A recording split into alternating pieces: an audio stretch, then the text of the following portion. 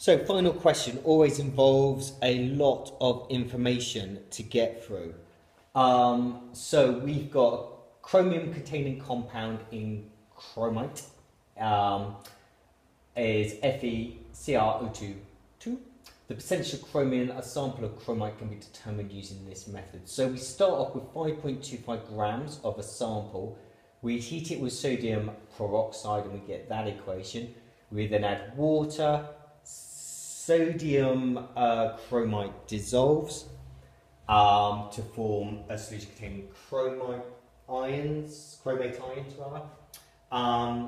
Then we are going to filter it, make the filtrate up to 1 decimeter cubed, take 25 centimeters cubed of that, and do a redox reaction with iodide. And then we're going to react the iodine with sodium thiosulfate under the standard iodine thiosulfate titration.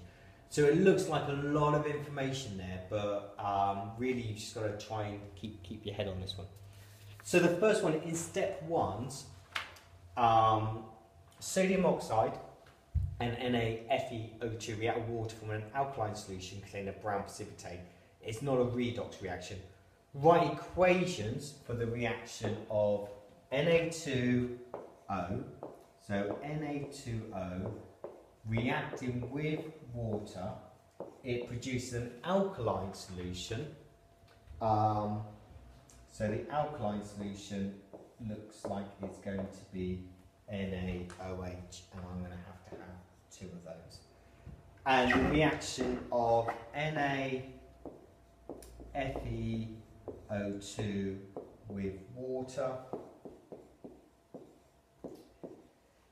is going to produce a brown precipitate. What could the brown precipitate be? Well, you should know from your transition metal chemistry, it's likely to be FeOH3, iron 3 hydroxide. And again, it's an alkaline solution, so NaOH gives you your alkaline solution, and to get that to balance, you need 2 waters, like so. So when you get to this stage, you may think, oh, you had all that information, how on earth can you make sense of all the information on the previous page to determine the percentage by mass of chromium? Well, it's actually not that bad. You just got to try and look at the main points. First of all, it's you're going to work out your moles of thiosulfate. So moles of S2O3 2 minus is going to equal your concentration times the volume that you've used, and divide that by 1,000, and you get to 2.55 times 10 to the minus 3. You've then got to get that back to your moles of iodine.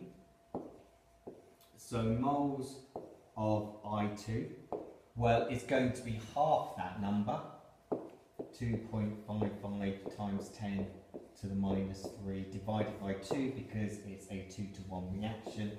So that gives you 1.275 times 10 to the minus 3. Okay, you've now got to relate that now to chromium, and it's told you that 1 CrO4 2 minus is equivalent to 1.5 I2. So if you do that now, moles of CrO4 2 minus is going to equal 8.5 times 10 to the minus 4, but that was in 25 centimeters cubed. You had it in 1 decimeter cubed originally, so that is 0.034 moles in 1 decimeter cubed. To get to that number, you divide that by 25 and times by 1,000. Therefore, you had that many moles of chromium because there's only 1 chromium in there, so that is equivalent to the moles of chromium. Therefore, you can work out a mass of chromium that you started with, which is 0.034 CO4 times your molar mass of chromium, which is 52. That gives you 1.768 grams. And then finally your percentage is going to equal 1.768 divided by the original mass, which if you look at the top of the question it's 5.25, times by 100, and your final answer is 33.7%. Okay, so let's have a look at this one. We're going to construct an overall equation. I've got CrO42 minus reacting with I minus and water to give me Cr3 plus I2. And if I look over this side, I've got oxygens and I've got hydrogens going on. So I'm going to need to make hydroxide ions that side. I now need to get this to balance. The oxidation number of chromium there is +6 and there is +3, so I've had to change there of -3.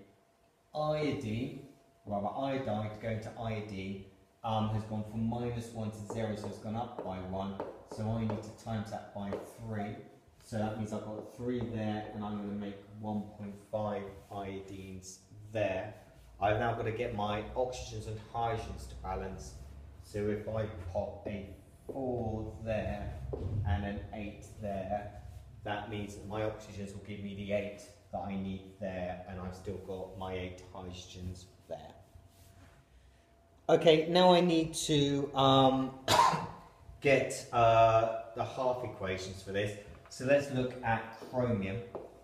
CrO42 minus going to give me Cr3 plus there, and this is going to need the iodine. I can sort out myself, sort out without having to worry about the waters and so on. So I'm going to put that there plus the 8OH minus there, and that just means I need to look at the electrons now. Chromium there we said was +6 going to +3 there. So I'm going to need to add onto this side 3 electrons to allow that to be reduced. Iodine, far more straightforward. Iodine is just going to be I minus goes to a half I2 plus an electron like so. And that is the end of the paper.